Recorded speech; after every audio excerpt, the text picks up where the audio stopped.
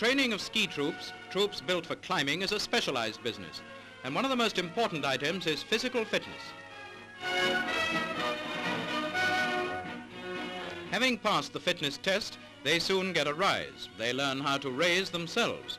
And now you can see how essential it is for the men to be sound in wind and limb. Oh yes, there's more than one way of being up the pole. Having gone up, they must come down.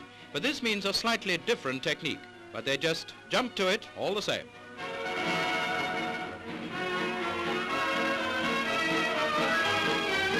Meanwhile, the engineers try out an improvised bridge to see whether it will stand the strain of moving tanks.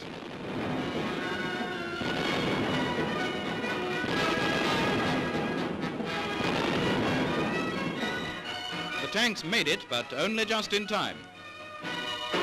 Sappers demonstrate a few ways of getting through wire entanglements. One idea is to wriggle under.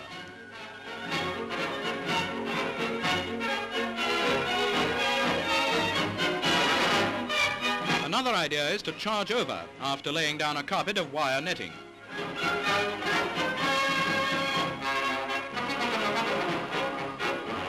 Practice in sewing mines. These are meant to hold up the speed of a pursuit.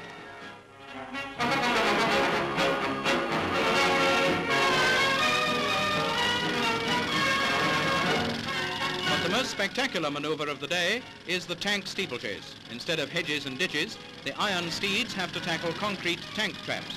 They say it's very good for the liver. Upsy-daisy.